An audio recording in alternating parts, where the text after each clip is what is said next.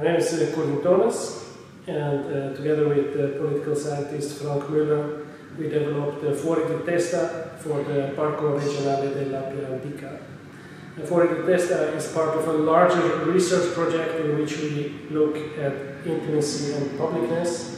For the Parco Regionale dell'Appia Antica, we were looking how publicness emerges from intimacy.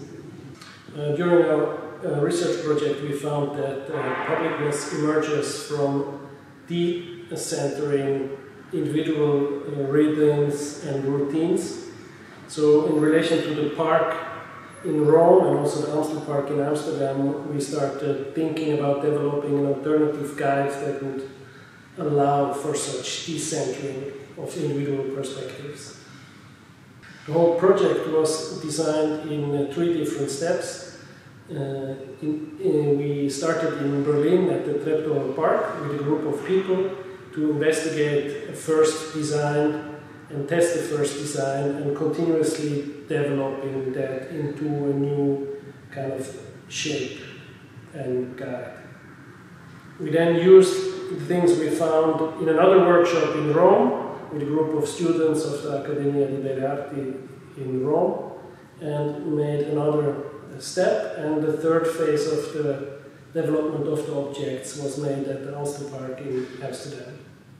During our workshop session with students in Rome, the idea came up to not only use these papers as kind of alternative maps, but also to fold them in objects themselves, like more origami-like objects like stars, leaves, birds, because the advantage seemed to the workshop's participants there also that then once you start engaging with this alternative guide, it's not necessarily a map that you need to unfold, but you also have an object that you can already let yourself be guided by.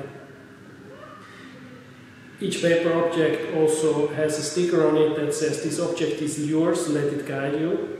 That's actually basically the only instruction, the only direct instruction that we have on the object.